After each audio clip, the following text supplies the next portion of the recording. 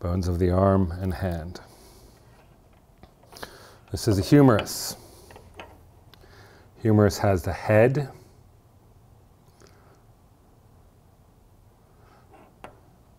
the lesser tubercle is this structure here. This is the greater tubercle.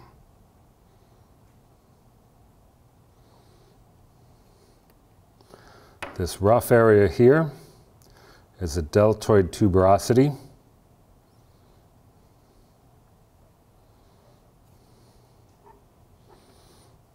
On the other end, we have the capitulum and the trochlea.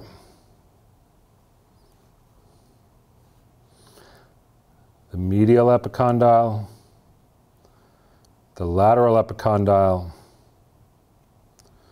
the coronoid fossa, little indentation right there,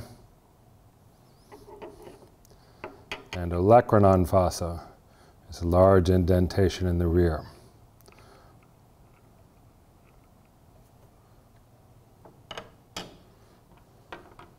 There's a radius. It's easy to tell it's a radius because it has the round structure on the end of it. Radial tuberosity. Ulnar notch.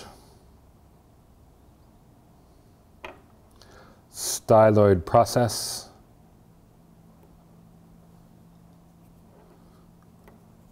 And the head of the radius.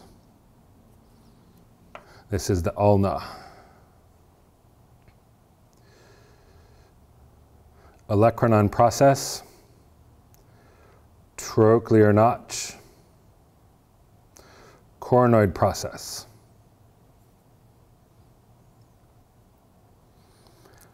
Radial notch,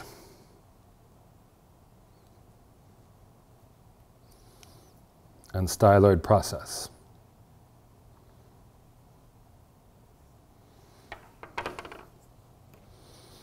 The hand has carpals, metacarpals, and phalanges.